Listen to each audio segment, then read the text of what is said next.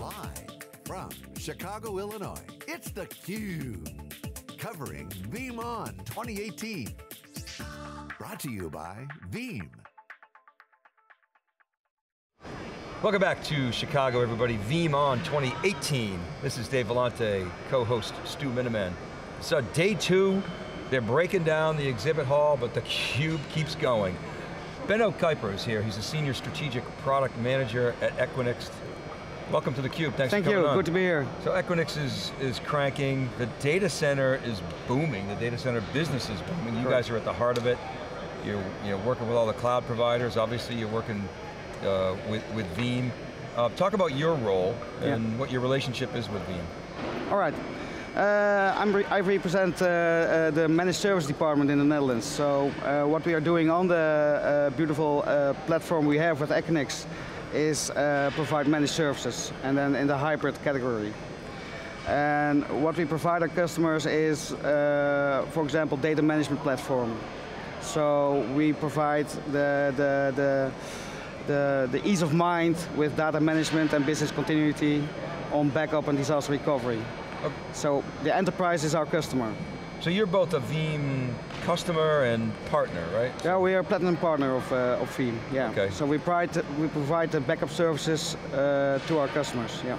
Okay, so essentially you purchase their products, install them, and you got a relationship where you guys share the revenue somehow, some way. Yeah. So, in the Netherlands we service the enterprise market and also big governmental companies. And we use Veeam for their disaster recovery services. I see. Yeah. So what are the big trends you see in data protection these days? Of course, GDPR is very close. We see that, especially in the Netherlands, for a lot of companies, the data has to be stored in the Netherlands. But the ambition to go to the public cloud and use the hyperscalers is still in the same trend. So what we try to do is to keep the data safe in the Netherlands, but make it possible for our customers to use the hyperscalers for compute. Mm-hmm. That's an important strategy we see. Yeah, one of the things that's been interesting to watch here is Veeam's, they call it the hybrid, the multi-cloud strategy. Maybe give us some examples of what your customers, you said compliance is the reason they keep it, especially in say the Netherlands and their services. You have any examples you can give of things like that? Yeah, we service a few big customers that are obliged to be in the Netherlands with their data and all the service they provide to their customers for the Dutch citizens. And we have our own cloud platform for that, so they're not using public clouds. But the availability they need is very high. And that's what we provide. So what's driving that? Everybody talks about digital transformation. Yes. Is that the driver, and what is that? I think that the digital transformation is not just about infrastructure. It's how companies are and how they want to be. And what we see is that they first want to have the data secured, and next to that they want to experiment with hyperscale and the real cloud native environments. And providing both of those worlds in one package is what we see as a big trend. But Benno, when I think about businesses like yours, simplicity, scalability, and cost effectiveness, come to mind, or those kind of the top three, and if so, from what you need from a solution like Veeam. Yes. What we currently provide to our customers is more the disaster recovery part of the suite.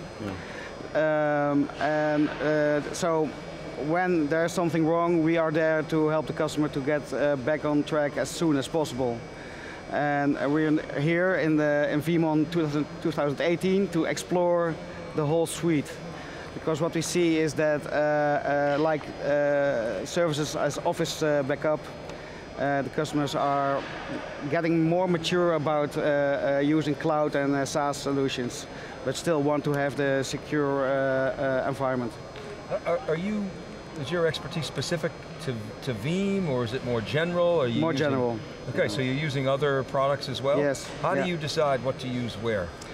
With Equinix we have a policy to select the leaders in the market. and also on, based on functionality and the services we want to provide, repackaged to our customers. And that's why Veeam was one of our selected partners. Okay, so what do they do better than others? What's their sweet spot? Yeah, we chose Veeam a couple of years ago based on the functionality mainly.